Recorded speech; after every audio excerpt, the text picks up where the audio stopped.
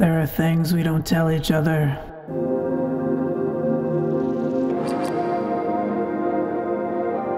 Maybe that's alright. Maybe we know each other better that way.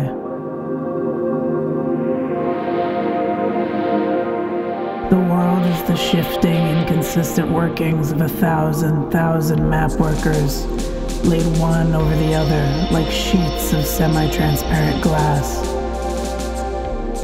Or fit together like 1,000 gears that don't quite engage. We are always looking backwards. We are always running.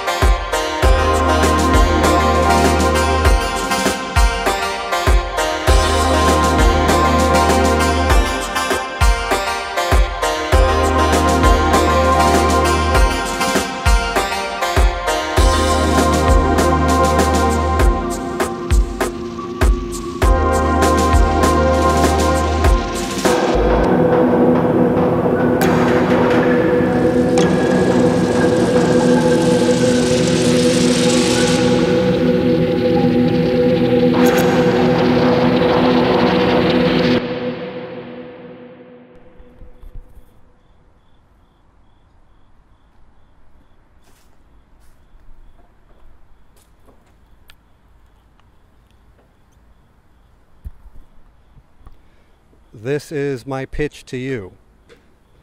I would like to make a graphic novel, or maybe we could call it a series of graphic novels, or maybe we could call it a long format serialized comics project concerning, in exquisite and dramatic detail, an invented world in a state of apocalyptic crisis and the frantic and precarious lives of many people therein. I would like to make something grandiose and committed and grounded in believable characters. I would like to make something bigger and louder than most things ever done by an individual in comics. I would like to make it available to read for free on my website and elsewhere on the internet. And you can help make it possible for me to make this thing, if you're interested in that. We are going to call it Third Voice. It concerns, to start, two people called Spondule and Navichet. They are what's called gleaners. They travel endlessly on a bike over roads left by a failed empire, picking through a continent of ruins and struggling to make any way they can to look forward. They've traveled together a while, long enough to depend on each other, but not much longer than that. And there's a lot that they've kept secret from each other, and it's catching up with them. There's scavenging wizards, uncanny giants, sentient automata, perambulatory tanks, a mad scientist, and a weird psychological phenomenon afflicting the entire world. That world, which we might for now call the Corners, is, as worlds tend to be, a huge and mysterious place, and our looking at it won't be confined to just one moment in history or just one perspective. If this were a pitch to a publisher, it would probably have to be a one-and-done graphic novel that concisely sets up its ideas and executes upon them, and I would have a tight little summary for you here.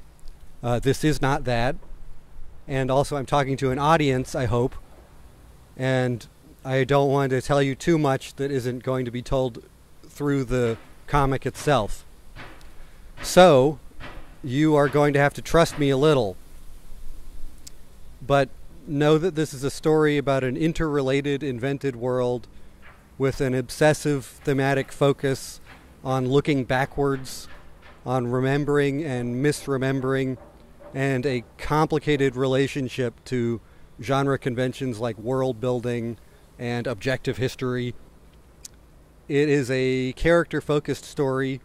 There are global, historical, and supernatural happenings, but there is no perspective that exists to see them other than people in the world.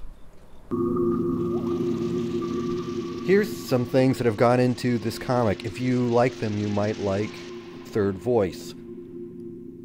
Dark Sun, Game of Thrones, Lord of the Rings, Berserk, Neon Genesis Evangelion, Terminator 2, Future Boy Conan, Venus Wars, Invisible Cities, Myst, Techware, Always Coming Home, The Weathering Continent, Finder, Final Fantasy VI.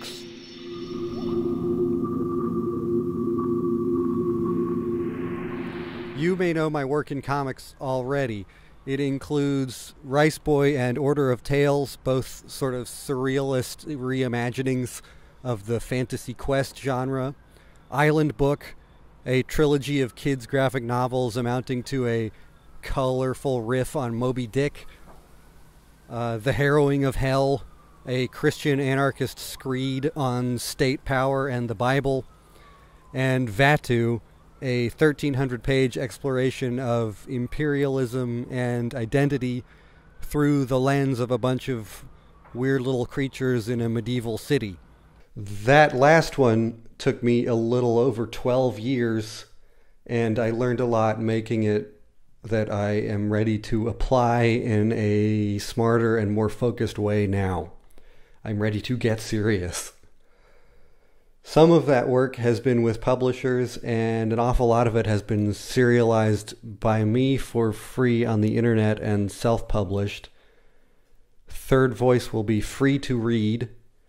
It will move at a pace that's appropriate, and it'll unroll and explain itself with a density and attention that I increasingly think is only possible in comics under this publication model. That is to say, it's a sort of work in this medium that is really only possible now in our densely interneted 21st century. So, am I qualified to make something like Third Voice? Or since I haven't nailed down for you exactly what it is, maybe the better question is, can I expect any of you to trust me to know what I'm doing here? First, I am hoping it'll be fun to find out and to see if you think I'm justified in being so obsessed with this thing. Maybe it'll be fun to see if I fail. Second, as much as I hate to sound full of myself, I have demonstrated my capacity to do this sort of thing about as thoroughly as I imagine it's possible to do. I have figured out an awful lot about building a story like this, about balancing overarching structure with improvisation, with granular, character-focused writing. I've learned more about this by virtue of having made these comics than I thought there was to learn.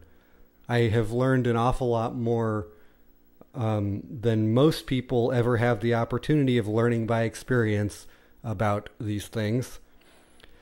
This puts me now in a position of extremely specific expertise and that I've been building for a long time, and an extremely narrow route forward to work with that expertise for maximum effectiveness. This, as far as I can tell and articulate, is that route. I know what I'm doing now a lot more than I did.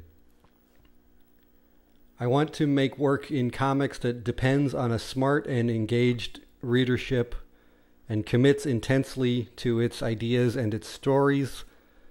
I want to make something different that reads and looks moment to moment like nothing else in pop culture.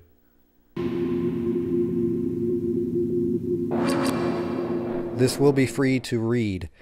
However, my appeal to you right now is this. If you are into this, if you want to read it and in fact want to materially contribute to its existence and hopefully its position as the thing I'm devoting my entire creative attention to seriously for a while, can I ask that you support my Patreon for $2 or $5 or whatever? How's that? There's a pretty enormous backlog already of development material up there for $2 backers, and there's more pretty frequently. For $5, I'm going to do a monthly drawing and talking type of stream. More on that later. That sort of thing. There's a lot. I'm trying to make it worth it. But really, if you want to support this thing in an inexpensive, ongoing way, this is the way to do that, is the way that I see it. If you want to pay a pretty reasonable amount every month for 15 or more pages of comics in a month, this is the way to do that. Over the course of making Vaatu, my last big self-published thing, I produced an additional 1,100 or so pages of comics. I was constantly dividing my focus to try to make enough money doing this stuff. It's exhausting to change focus so much and to maintain momentum on everything at once. I really desperately want to just have one big thing to take seriously now. I haven't been just working on one thing at a time in, I think, over 6 years. And I know that I can move faster and I can make better work if I'm just working on one big thing. That's the main reason for this this whole pitch presentation. I have made it clear over the past 16 years what I think I can do. Now, can you help me do it better and louder and more sustainably? If this Patreon thing goes particularly well, I have in mind a couple of areas for growth that have been previously unimaginable to me. As a supplement to the comic itself, I'd like to build a consistent and expanding multimedia presence for Third Voice, and that's something that can get more ambitious as I'm able to afford for it to. I have already hired, as you may have just heard, Mickey Zakili and my brother Louis to help with the intro video at the beginning of this video. I have some big ideas in this regard. And the possibility exists at some point of hiring somebody to help with aspects of the comic itself, particularly coloring, which can be a real time sink. I work pretty quickly when it's just me. The dream here is that I'll be able to work quickly and consistently and maintain focus if this is the central thing I have to work on, and having someone else to help with some parts of the comic could make that go a lot more smoothly. I want to make the best work that I can make, and I want to keep having it be free and easy for anyone to read on an extremely lightweight website. I am happy that anyone wants to read it, even if they never tell anybody about it, and if they never buy a thing from me or support it or anything. But I want to make it clear to you right now that you can support my making Third Voice in this cheap, ongoing way if you're interested in that.